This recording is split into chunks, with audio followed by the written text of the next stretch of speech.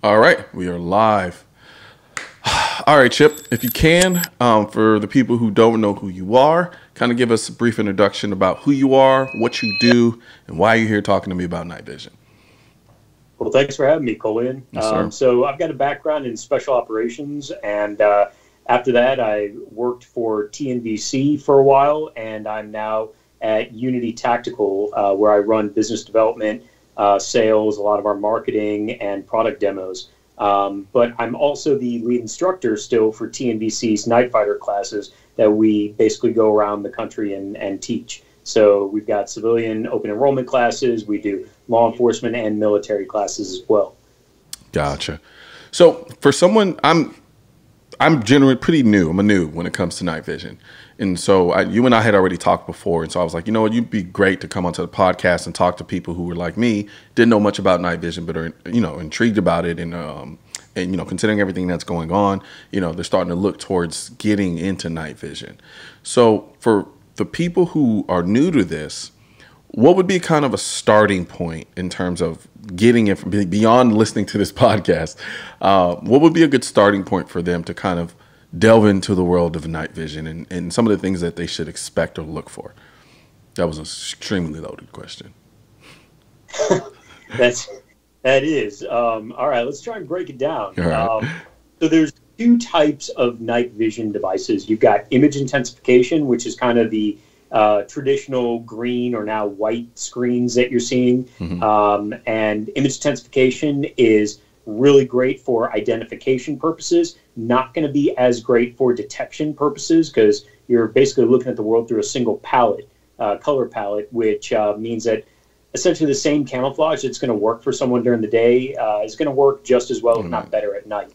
Then the other part of night vision is thermal, which basically senses infrared energy, and everything in the world puts off infrared energy, whether it's man-made, alive, dead, whatever. So the things that are hotter are going to put off more infrared energy, and then that's what the thermal is going to detect. So thermal is that, kind of the predator vision, if you will, and that's essentially going to be great for detection, but it's not going to be as good at identification. So, the professionals basically use both in conjunction. So you've got detection and identification capabilities. So that's how Arnold was able to survive. Just thought about that. The best equipment out there, unfortunately, it costs money. You do have to pay to play. And one of the things I tell my students, night vision, the night vision world, I should say, is one of the only facets of defense technology, individual warfighter defense technology, where your gear literally dictates your capabilities. So, I mean, you can give an operator really crappy, turn of the century gear, and they're still going to do work. But give them the best gear, and they're going to make magic happen. Gotcha. So, starting out with image intensification is usually what I recommend to most people. But at the end of the day, it's really going to depend on what your purpose is. If you're a hunter and you just want to go out and shoot hogs or coyotes that are maybe on your land, because down south especially, it's a huge problem. Yeah. I mean, agricultural losses in Texas alone, I believe, are close to $1 billion annually. Nuts. It's nuts, man. So it's really nuts. It is absolutely insane. So many people are buying night vision and thermal and all that just to go out and keep their livelihood, keep their farms up and running, keep their cattle and their sheep and things like that from getting picked off by coyotes. And then, of course, you've got the home defense side of things. So I tend to direct more people to image intensification before getting into thermal. It's generally, you're going to get more for, I hesitate to say cheaper price because it's still not cheap, but you're going to get more capability out of, say, a PVS-14 Gen 3 monocular for the cost of that than you will taking that same money and trying to throw it at thermal. Because the thermal device you're going to get for that same cost is, in my opinion, not going to be nearly as capable. Okay. So, because I've always wondered about that, should I get thermal? Should I get night vision? You call it image intensification, correct? That's night vision, or are they all both night vision? And then, oh, go ahead. That I'll usually call it I squared for image intensification, just because referring to anything as night vision is kind of like calling tissue Kleenex. You know, it's technically not wrong, but it's also not technically correct. It's overly correct in a way, I guess. In a way, it's like, okay. So image squared would be I'm still at a loss. So we have thermal, and then we have, what's the other one?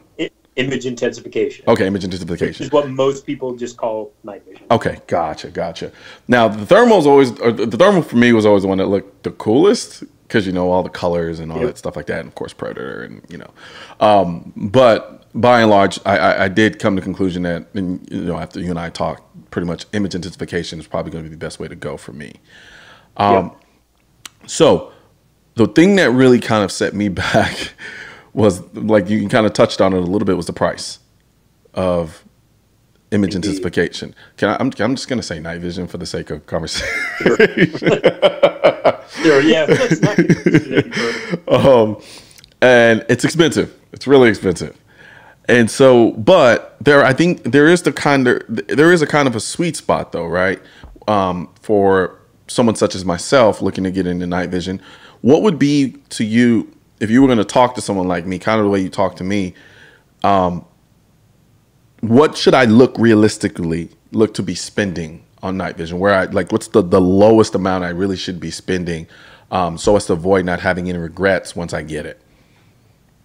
That is always the big question, because budget's going to drive that gear train. Yeah. And there's a lot of cheap night vision out there. You know, a lot of foreign manufacturers who sell stuff. I mean, hell, you can go on Walmart's website and find night vision. You can go buy it over the counter at any of the big box outdoors stores. But it's not going to necessarily be the same thing that warfighters are going outside the wire with every night. And there is a big difference. And, you know, you can't just say that, oh, a PVS-14 is a PVS-14 is a PVS-14. So I'll start there. What is a PVS-14? Yeah. A PVS-14 is the current standard issue night vision monocular, or goggle, if you will. I personally tend to refer to anything that goes on the head as a goggle. Mm-hmm. So a monocular in this case, the 14 is going to be the standard issue for all infantry units within the U.S. military's general purpose forces. Most special operations units are going to be using at least dual tubes, but you know, that's a lot of budget to be throwing at putting every warfighter, every gunfighter in the U.S. military, let alone all the NATO forces as well, into dual tube goggles. So the PVS-14 is essentially going to be made up of the housing, the optics, front and rear, and then the image tube. And like I alluded to before, just because it's called a PVS-14 doesn't make it the same exact thing that the warfighters are getting issued. Because you could put Gen 2 tubes in there, you could put Gen 3 tubes, and then there's various levels, because there is a mil spec, and not all image tubes are created equal, because it's not a manufacturing process where it's like an assembly line, where every single one's going to come out exactly the same. So today, why is that?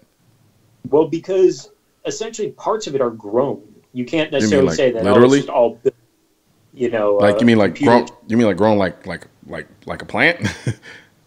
Kind of like grown in a petri dish, in a way. Okay.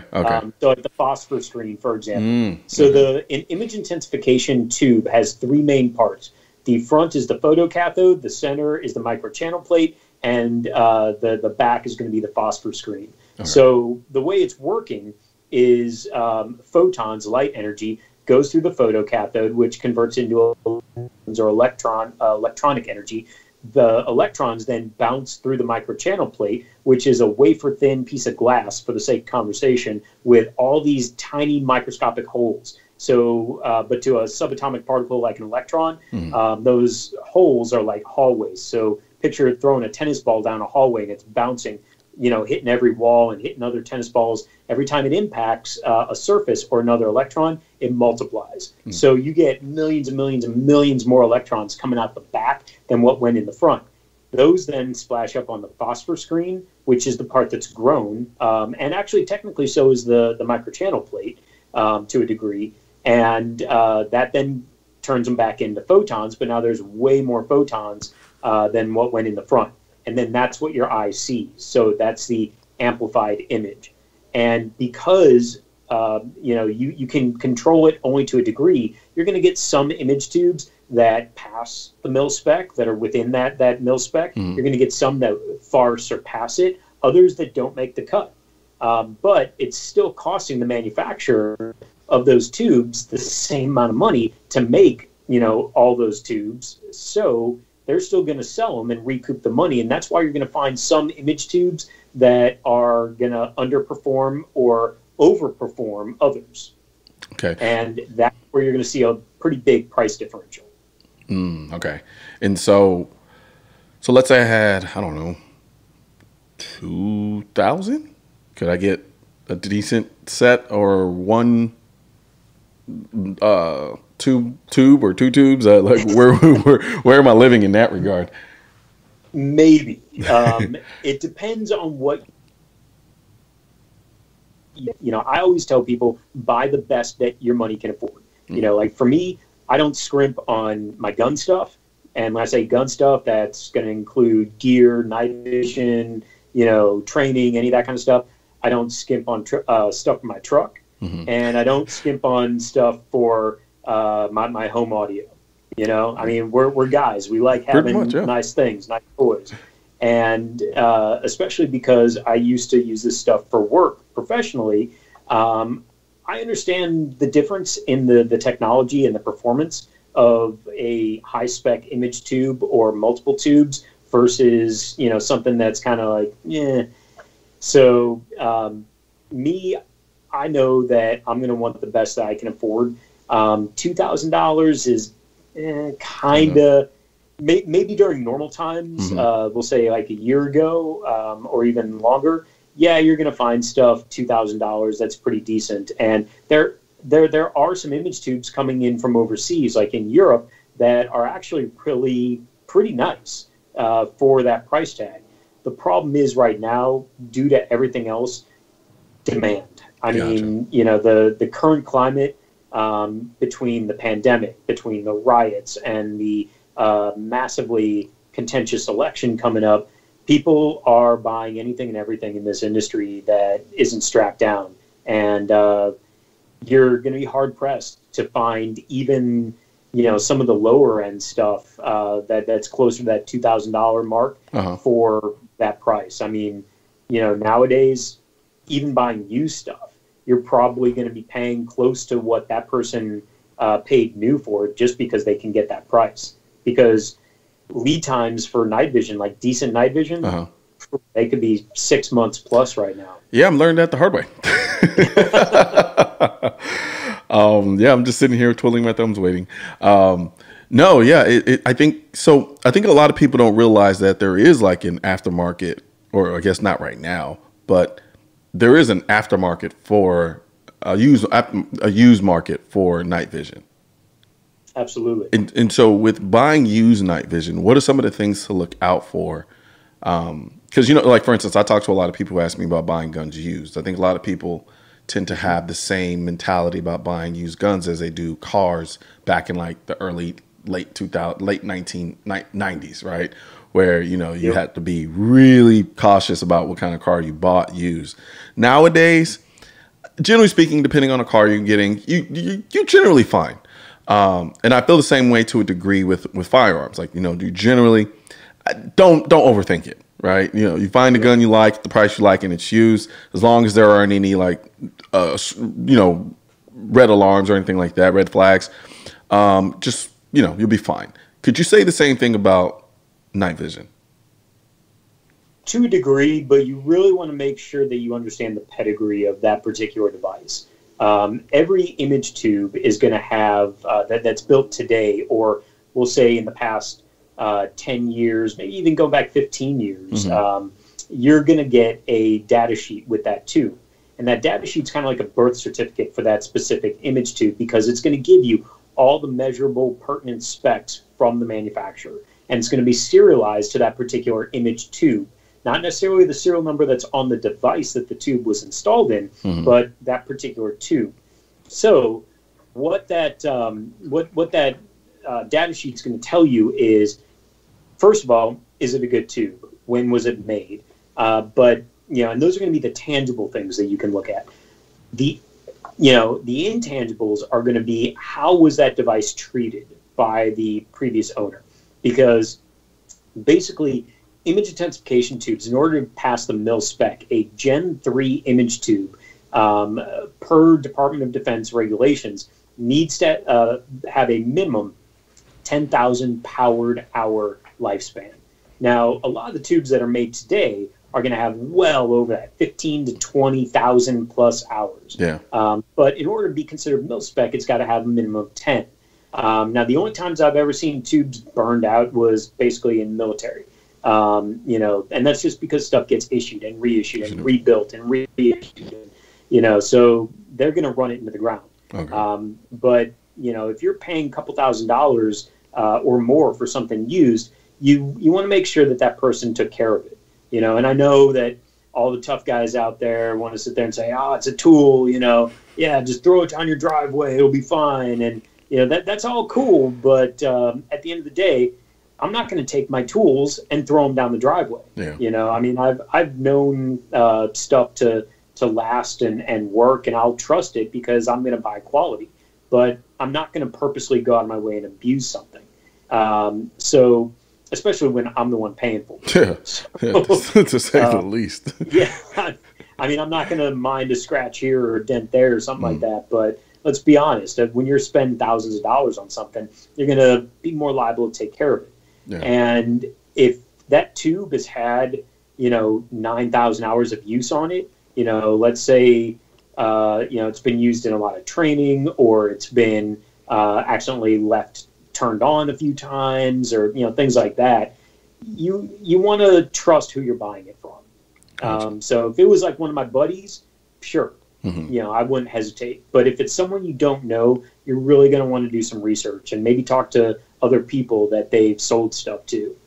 Okay. So with that, let's say I got my night vision, I got my setup. What's the best way to care for it to make sure that it lasts as long as possible, and that I don't have any issues down the line other than just the natural kind of wear and tear that you get from using them? So I'm a big stickler for taking batteries out of things that I'm not using. I take batteries out of anything expensive: night vision, thermal, lasers, even some weapon lights that are on a gun that I know, like, I'm not going to shoot this for a while. Yeah. It's being the safe. And, I always recommend using lithium batteries. Lithium isn't going to leak like alkaline does. It's got much better regulation over various temperature ranges, extreme heat and extreme cold. But regardless, I don't leave batteries in stuff. Unless it's something that, like, let's say I'm a police officer and I'm going to be using it nightly, especially now, then yeah, I'll maybe change the batteries once a week. And yeah, the battery's going to last, longer than that. Most devices on a single battery, you're going to get, depending if it's a single tube, you're probably going to get, 20 to 40 hours of life. Also, depending on the ambient temperature you're using it in. With dual tubes, you're probably going to get half that because you have to power, two tubes off the same battery. Yeah. But, even so, I don't want my night vision, if I'm on a two-way range, going out on me. And I don't want to have to stop and be replacing batteries in anything in the middle of a drama. My life is worth more than a $3, 123 battery, or, a $1 AA. Yeah. So, store it in a nice, cool, dry place. Don't store it in Pelican cases. That's a big thing. So I see a lot of my students showing up at class with their night vision in Pelican cases. And, I know that the Pelican case or Storm case or things like that seem like a great idea. Yeah, store my expensive items I want to protect in them because they're going to be protected. Yeah. But those cases are for transportation, not storage. So that foam, even with desiccant and things like that, it still will retain moisture. It's open cell. So, okay.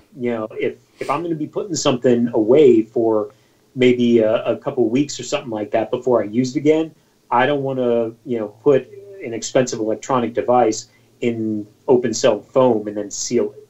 Okay, gotcha. I never thought about that, actually. That's a pretty good idea.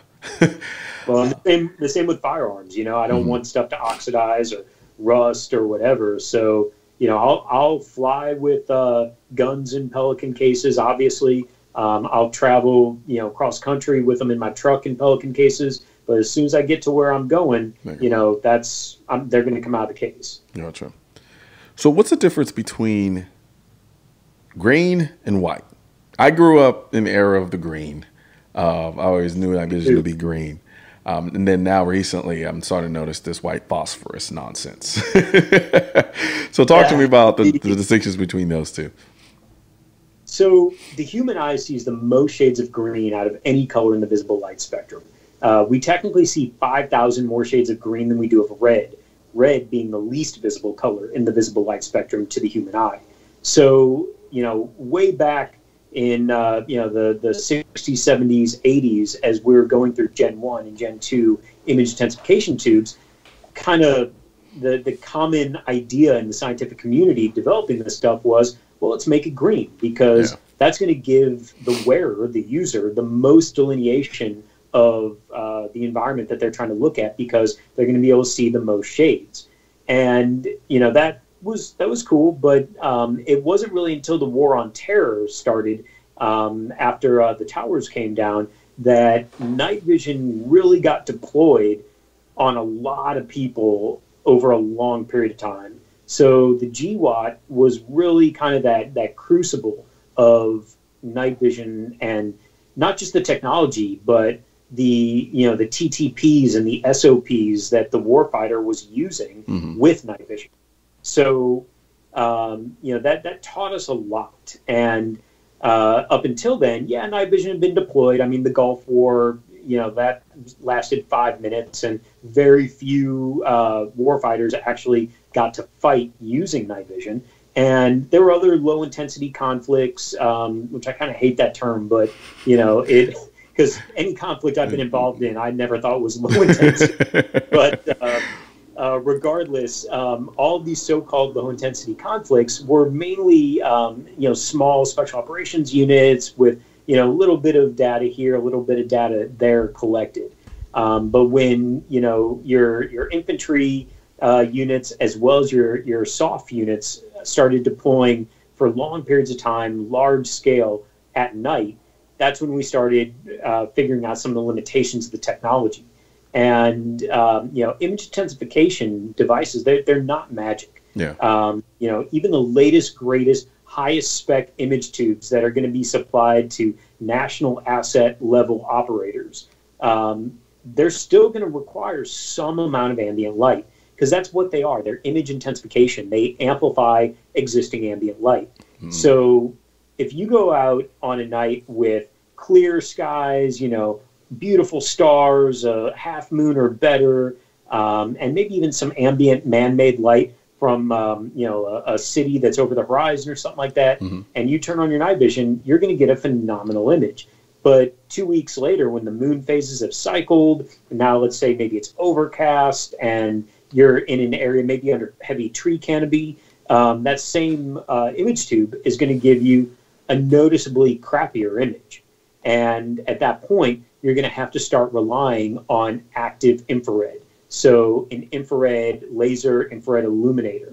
And that illuminator, basically picture it like an invisible flashlight that can only be seen through night vision. Which, I'm not going to lie to you, the first time I ever saw that, I was like, what? It was nutty, man. I was like, okay, now that's cool. Because I would constantly, I think it was when I was hog hunting at night. And so I would like take them off, put them on, take them off, put them on. I'm like, that is crazy. Yeah, where'd the laser go? Yeah. So how am I going off subject here? So how does that work in terms of infrared? And the fact that no one else can see that light but you, but it's still illuminating like that. It just So that infrared, basically, if you look at the light spectrum, we see in the visible light spectrum, which is right here in the middle. And above it is ultraviolet, below it is infrared.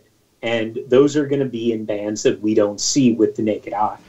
Some animals can start to see, like birds, for instance, can start to see in that little bit of crossover. But mammals in general, as well as us humans, we're not going to see in ultraviolet or infrared.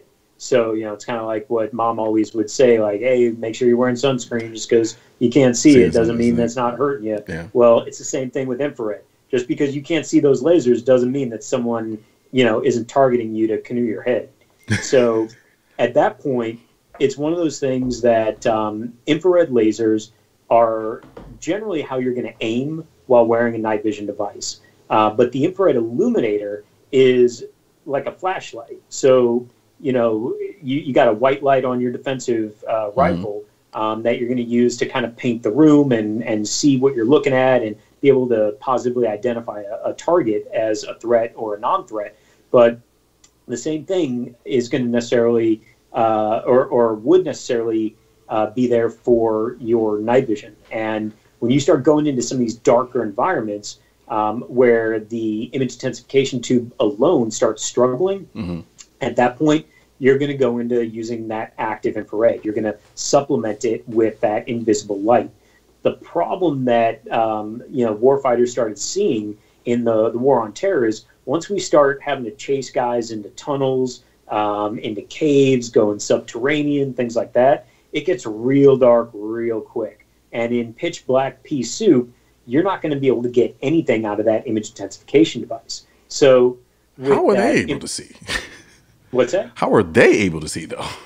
The people that you're chasing. Well, in the human eye can do some amazing things adapted, you know, complete darkness. You know, once we've got all that visual purple in there, you know, but once you take that away by shining a light in someone's eyes, it technically takes the human brain, or I should say the eye, about 28 to 28 and a half minutes to regain full natural night vision. So having the ability for us to be able to go into these darker environments where it is essentially pitch black with our image intensification devices, we would start turning on infrared illuminators, but the bad guys could start seeing those too, because there's other devices, not necessarily night vision devices, that can pick up infrared. Cameras, for example. Some of the older cell phones could pick that up. And you'd get guys monitoring those kinds of devices because they could figure it out actually alarmingly quickly. They could start figuring out some pretty primitive ways to defeat our technology. They would at least know that we're there, and they could start implementing, you know, E&E plans for themselves, or they could just start, you know, lobbing grenades down tunnels and things like that. I mean, basically making our lives miserable. So along then comes white phosphor. The idea being that even though green is the most visible color in the visible light spectrum to us, white is going to be the brightest color in the visible light spectrum. So the color is going to help us get a brighter image that's going to last just a little bit longer before we have to go to active infrared to supplement it. But it's not so much green versus white as it is filmed versus unfilmed tubes. So without getting too much into the weeds, basically a thin film, which you're going to see with a lot of night vision tube descriptions, thin film is there to basically protect the tube from destroying itself and allow it to have that full 10,000 minimum powered hours lifespan. But at the same time, it's blocking a significant portion of light that is able to then get amplified. So unfilmed image tubes, where you take that film away, and they've discovered some new technological advancements that still give the tube that same powered lifespan and still make it just as tough. But now you get full value light coming in. So technically, you could get unfilmed white, unfilmed green. You could get, I mean, they could make the tube essentially any color you want. It could be unfilmed purple. But the biggest difference is between filmed and unfilmed technology as far as the leap goes. Gotcha. So you mentioned something about PVS 14, right? Yep. Was there like a PVS 13 and like a 12? And then is that chronological, or is that just kind of just is the name? It just is what it is. It's military designations. Okay. So prior to the PVS 14, the predecessor was the PVS 7. Okay. And that was the type of goggle that I'm sure all of your viewers and listeners have seen in movies, where there's two eyepieces and then it goes to a single tube in the front. Yeah. And then before that was the PVS 5, and that was in the 80s.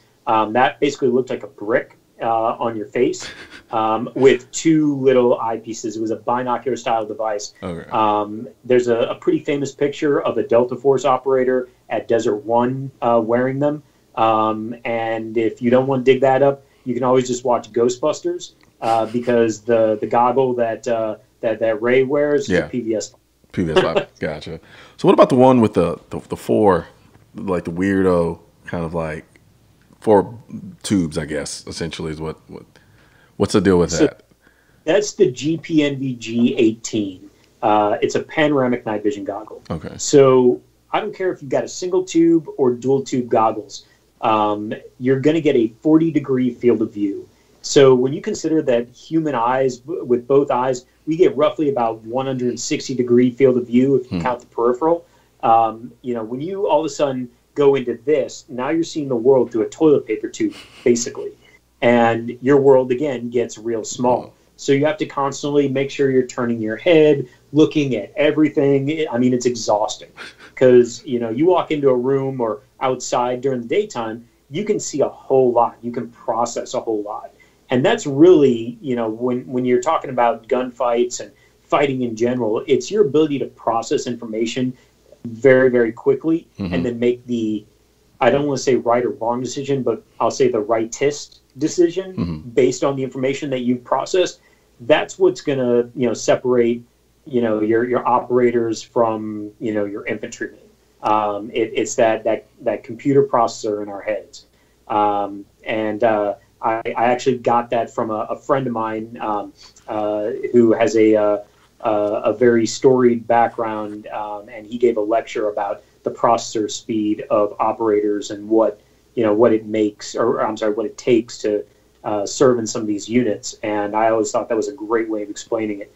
But when your world is 40 degrees in a toilet paper tube, your processor speed has to slow down. Now the panoramic goggles give you 97 degrees. Okay. So that allows you to start going a lot faster.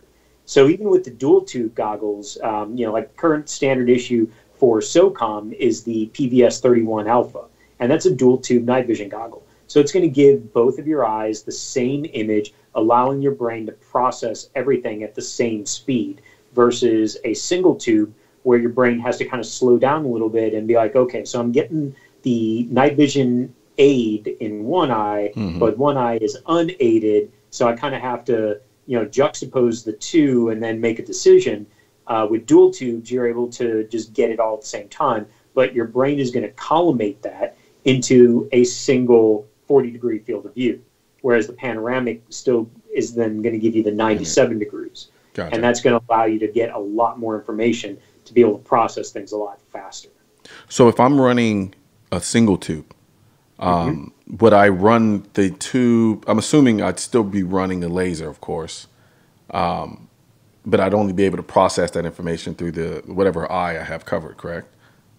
So some guys, yes and no. Okay. Some guys are able to do that seamlessly. And when you work in a PVS 14, I've seen dudes be able to drive, a Humvee, flat out. I've seen dudes on dirt bikes under 14s be able to drive them flat out. And it's just, they're that good with them. With me, I've always, and it's just everyone's brain works a little differently. With me, I've always had to kind of not close one eye, but kind of scrunch it a little bit just to kind of force my eye that's aided with the goggle into, using that. So It really is going to depend also on what you put a monocular on. So for me, I'm right-handed and right-eye dominant. Yeah. And in some cases, I'm going to actually put my monocular on my dominant side if I'm going to stay dark, on compromise, or if my laser goes down, I'm just going to use the optic on my gun. Mm-hmm. I can get that monocular on my right side behind my optic very quickly. Whereas physiologically, I can't do this with my left eye behind a red dot. It ain't going to work. So, at that point, though, if I'm going to go white light on compromise, or if my laser goes down, then my dominant eye is now unaided and easier to get behind the red dot. So if I'm wearing it on my right side, I'm not going to have nearly as much thought going into having to kind of close one eye a little bit, because I'm naturally going to favor this eye. Okay. But if it's left, then I'm going to have to kind of force myself to favor my left. Okay. So when you're shooting, is there a way to shoot night vision through your red dot? Let's say I just wanted to run just my red dot. I'm going to run any lasers. Is there a way to do that with night vision? Because I look at it and I say, that seems kind of hard. Yeah, absolutely. So it's kind of like what's old is new again. Mm-hmm. If you've got an absolute co-witness height optic on your gun, you're going to be hard pressed to get your night vision goggle down low enough behind that optic to be able to pick it up. But we all see all the high-end optic manufacturers making their red dots with night vision settings. And a lot of times, if you don't have night vision, you're like, all right, whatever, who cares? But, all of a sudden when you have goggles, being able to go passive is a big deal, because night vision has become so prevalent on the battlefield, at home, foreign and domestic. So many people have night vision, or at least the ability to detect infrared, that going willy-nilly with our, lasers and illuminators like we were able to do 20 years ago when the war started, you just can't do that anymore. And now a lot of emphasis is being put on passive night vision shooting, because if you can just get your goggle behind your red dot on your rifle, at that point, you're not putting anything out there into the ether that can be traced right back to you. So that's why you're starting to see a lot more of the taller mounts out there. There's a lot of good ones out there. I mean, shameless plug. Oh, I was going to tell you, stop it. Just say just say But, if you can find any of our stuff right now, because everything, like I said before, is just getting eaten up by the customer base, great, go for it. But, there's other good mount manufacturers that are making tall mounts too. But the ability to get your mount up, or your optic up a little bit taller, has more benefits than just, passive night vision shooting. If you're law enforcement, having a taller mount is going to get you a much faster and easier side picture while wearing a gas mask. If you're wearing a headset like Peltors or Sordens or things like that, those low mounts, the buttstock wants to knock your ear pro right off your ear. Whereas if you have a little bit taller mount, you're just going to have your ear pro right over the buttstock, no problem. And then once you go from daytime shooting to night vision shooting passively, there's a seamless transition. Yeah, you're literally doing the exact same thing. Yeah, the question was loaded because I just got done doing Buck's 3-day recce course in Utah. Yep. And so I stole one of his. By stealing, meaning he let me borrow it for the course. I just never gave it back. So I was running one of his Unity tactical risers. And I hated him. I hate you and him for it, because I remember I was talking to you, and I sent you a picture of it, and you're like, "Yep, you're gonna fall in love." And I was like, over a riser. I was like, but then I ran it, and then I didn't realize it's actually, because for people who watch my videos, you can see I hunker down on my gun. I really, especially on the rifle, I really hunker down, and that's just the way I learned to shoot. And because I was always running stuff that was co-witness. So for me, I thought that was natural. Until I used this riser. Yeah, using the riser, man, I didn't realize it allows me to kind of be relaxed, instead of kind of tensed up here like a little turn. Exactly. It's just up and we're good to go. So and when you're doing that for hours after you've been wearing, plate carrier and a helmet and a pack all day, and you're still wearing it, and now you got, the bad guys shooting at you, so you're naturally more tense. Yeah. I mean, I've got neck problems and back problems and things like that. Some of those postures are hard for me at this point. It actually is painful to really get down like this and do the whole Groucho Marx, kind of shooting style. And having a riser, it helps. And it changes your offset. But as a professional gunfighter, whether you're military, law enforcement, or as a civilian who trains, you know your offset. And you just train for that. Yeah, it just sucks now because now I'm like looking at everything on my guns and I'm like, I want to put a riser on you. I want to put a riser on you. Where is it? Here, put a riser on you and you and you. And so years ago, at least with my team, what a lot of guys were doing, we were putting our optics on top of the carry handle and then putting the carry handle whole assembly on top of the M4 flat top. And the reason we were doing that way back in the day was because, when you start looking at the gear available at that time, you had the plastic M4 handguards, and then you also had like the Knights RIS rails, the original, issued M4 quad rail. And those things were really only held in place by the spring tension on the delta ring, same as the plastic handguards. And there was like a little piece that kind of wedged in there around the gas tube that was supposed to keep it all straight, and it didn't keep it straight. I mean, in real life, that stuff takes so much abuse. So, you put your PEC 2 or your PAC 4 or whatever laser you had at the time on a rail that, this is pre-free float rails. You put that on at that point and zero it. That's great, for a minute a bad guy, we'll say out to 100 meters or so. But if I take a high percentage shot, there's no way, I'm going to take a high percentage shot with a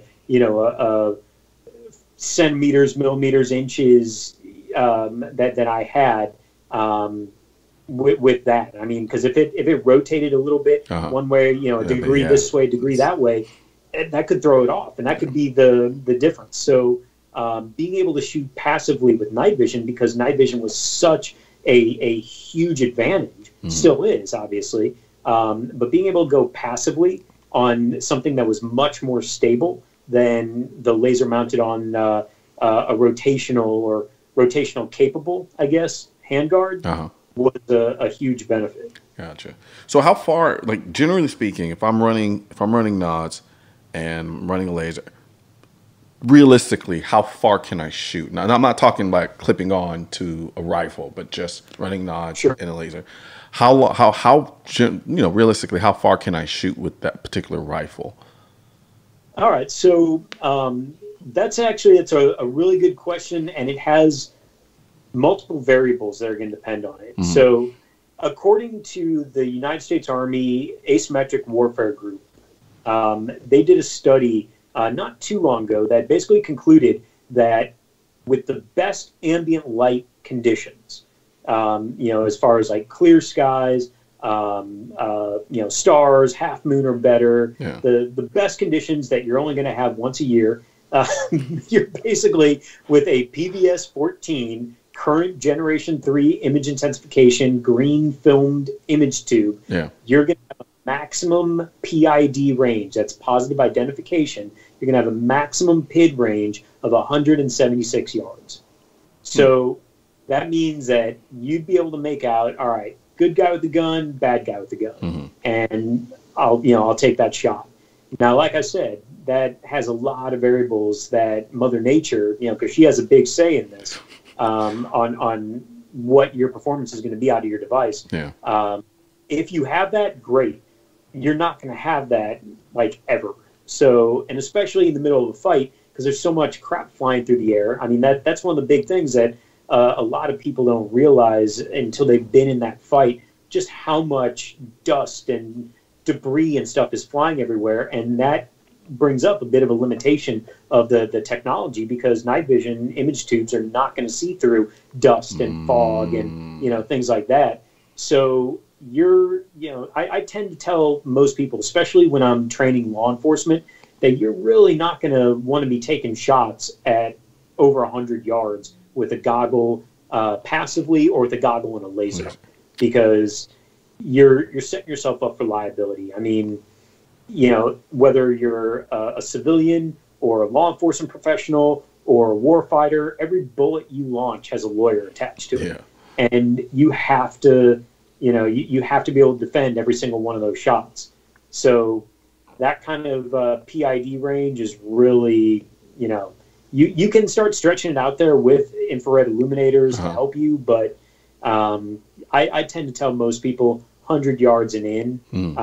Now, you'll be able to see things way further. You know, typically speaking, a PVS 14, and I know I keep going back to the 14 because it is the most ubiquitous goggle out there in the United States. Whether we're talking civilians, law enforcement, obviously military. A 14 on a good night, you're going to be able to get detection capability out past 800 yards. Now, when I say detection capability, I mean you're going to be able to see a man-sized something moving. You know, you won't necessarily know, is that a man? Is that a bush? Is that a vehicle? You know, what is it? You'll see something size. But, you know, once you're going to have to be able to get up on it before you can determine exactly what it is. Which, at that point, you have night vision. So you can see in the dark, which means you've got that veil that you can, you know, more safely maneuver yourself closer to a possible target. Gotcha. From a country standpoint, like the other militaries in different countries, how prevalent is night vision? What other countries use night vision to the degree that we do? Really? Everybody. If you ask a warfighter, you know, beyond his weapon system or her weapon system, what's the most important stuff you're taking out in the field? You know, one of the first things they're going to say is night vision. You know, being able to see in that in the dark is everything. It's life. Gotcha. Now for the helmet, how important is the helmet and why in terms of running night vision? Like, what are some of the things that?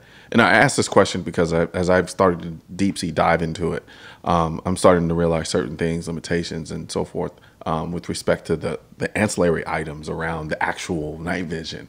Kind of talk to me a little bit about those. So I usually recommend a helmet for most people, even if you're not, you know, a cop or a warfighter. I mean, I would talk to hunters who are buying their first night vision device and asking for advice, and they're like, look, I want to go out there and play G.I. Joe. I'm not, you know, trying to LARP or anything like that. But I'd still point them towards a helmet. Now, they don't necessarily need to get a ballistic helmet, but a bump helmet, like a polymer, a good quality polymer helmet. And there's manufacturers out there that make, you know, for $300 to $400, a very good, comfortable, and stable helmet platform that you can, you know, throw night vision on and be good all night long. Gotcha. And the reason I say a helmet is because it's rigid, and you're now going to cantilever weight off the front of your face, and we're not used to that, and it puts a lot of strain on our neck, on our shoulders, on our back that we don't necessarily recognize right up front. But if you're not, you know, if you're not used to doing physical activities, and what's more, now you're going to add weight that's going to be wanting to pull things forward on your head. Over the course of maybe an hour, you're going to start feeling it. And by the third hour being out there, you're going to start hating life. So, you know, having even a PVS 14, which is just a monocular, weighs about 12.5 ounces with a battery in it.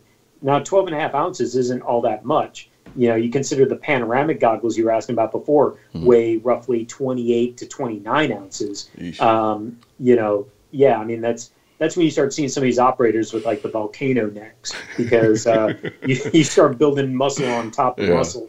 But at the end of the day, that helmet is going to help kind of spread that weight over more of your head rather than just on the front. Like the skull crusher that gets issued with the PVS 14 is absolute piece of shit. You know, I don't know anyone who has ever used that past, you know, basic training and past, you know, maybe the 90s. It looks cool. But, you know, there are other things out there, like Cry Precision makes the nightcap. Ops Core makes a skull mount, and let's see, Raptor makes the Sentinel, which is actually really nice. I mean, there's you know, First Spear makes stuff. A lot of good non-helmet mounts out there, but they're for certain roles like recce or non-permissive environments where you don't have that volume in your pack to carry a helmet with you, or you know, you're in maybe quasi-civilian clothes or something like that, and you can take like a Cry nightcap and kind of wad it up and shove it in a pocket and, you know, walk out of a building. But a helmet, a bump helmet at the very least, is really the way to go. Okay. All right. Well, I'm glad I got my bump helmet and I don't have my skull crusher. I think so. I don't know. I'm trying to think of some other questions that people might have. Where do you start to see diminishing returns in terms of pricing? In terms of, okay, I'm like, let's say I have a boatload of cash and I'm like, give me the best you got. Where does that start to happen in terms of, all right, I mean, yeah, you could get this, but I mean, not really doing anything much for you. You're not going to reach that. I'd love to tell you that, oh yeah, you know, you can really get this capability out, you know, a cheaper device. But in reality, I mean, most guys are going to start out getting a monocular. It's going to be, you know, where they're going to get their feet wet with night vision, and then they're going to get bit by that bug, and they're going to realize seeing in the dark is cool. Because, you know, a lot of people have put off buying night vision or any sort of see in the dark technology because, you know, they're like, when am I going to need that? I mean, it's so expensive. And meanwhile, they've got a safe that has, you know, 20 ARs, 15 pistols, you know, they all have red dots from Point and EOTech, and scopes from Loophole and Vortex, and, you know, they've got silencers and all this shit. I mean, they could sit there and outfit a platoon, you know, from their private collection. I'm laughing because it's me. In the dark. Does it sound familiar? But if you can't see in the dark, you're useless half the time because it's dark out the other half. So, you know, it's one of those things that most guys are going to get started out with a PVS 14 of some sort. They're going to buy a laser, you know, an infrared laser that like a class 1 device. They're going to buy a helmet or a head mount of some sort, and then hopefully they're going to go out and get some training because you know, to quote one of my mentors, a man named Pat Rogers, who unfortunately is no longer with us. He was very fond of saying, just because you have a guitar doesn't make you Jimi Hendrix. So, you know, the same is with your firearms, with your technology, anything you've got. If you're not trained on how to properly implement it, you know, you're going to be a liability, not just to yourself, but to your mates, to your family, you know, whatever. So, you know, but beyond that, once they get bit by the night vision bug, a lot of guys then say, okay, now I want dual tubes, because dual tubes making, you know, life easier in that both eyes are going to process the same image at the same time, at the same rate, and allow you to move faster and negotiate obstacles and carry out tasks faster. They're going to go and say, so do I just get another PVS 14 and get one of those bridges and put the two together?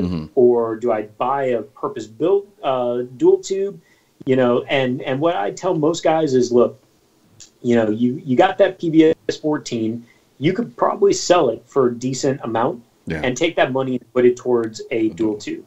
You know, if you're law enforcement and you've been issued PVS 14s and now you start moving to dual tubes, yeah, go ahead, buy those bridges, you know, buy the box load, because at that point you can take all those other 14s that you've had and start making duals out of them. Gotcha. Okay. So, you know, there's always some other level to move up to. And, then once you've got the dual tubes, then you start looking at thermal, and lasers. I mean, lasers are a big thing too. Man. Yeah. So, I was like, hey, Chip, I just want to get some knots.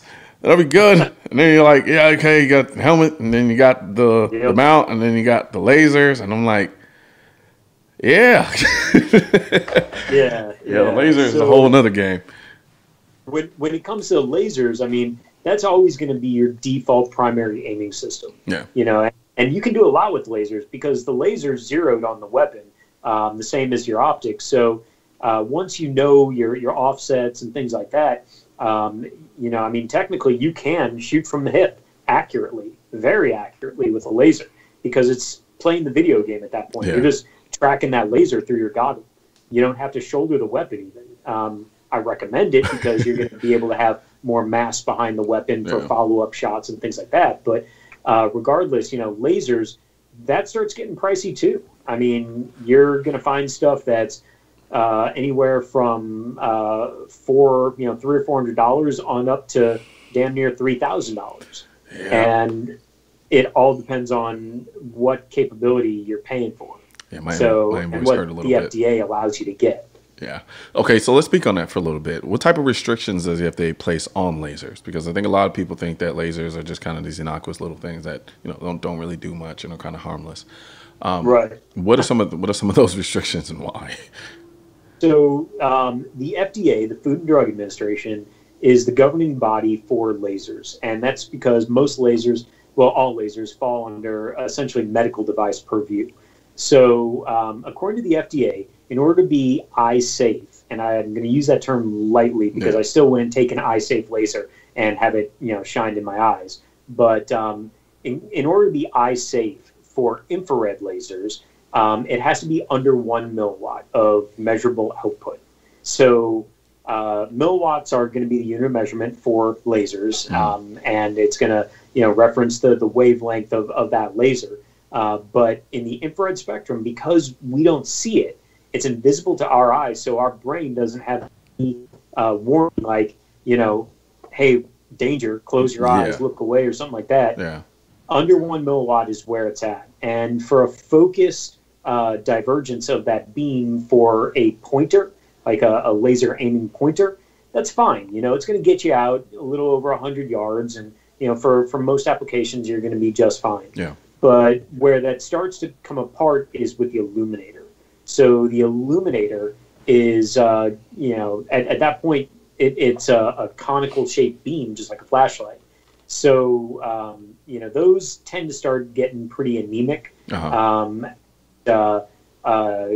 usable distances, because under 1 milliwatt, I mean, the actual emitter on most class 1 lasers is going to be 3 or 4 milliwatts. But at the conical shape of the beam that actually comes out, any point of measurement within that cone is going to register at under 1 milliwatt due to how it's diffused.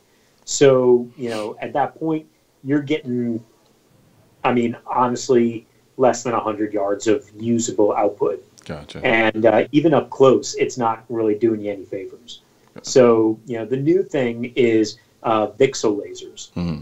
And VCSEL lasers are one of those things that are able to put out a lot more usable output. Like in all reality, like the B.E. Myers Mall Class 1 Plus is kind of king of the hill for over-the-counter available Class 1 lasers right now.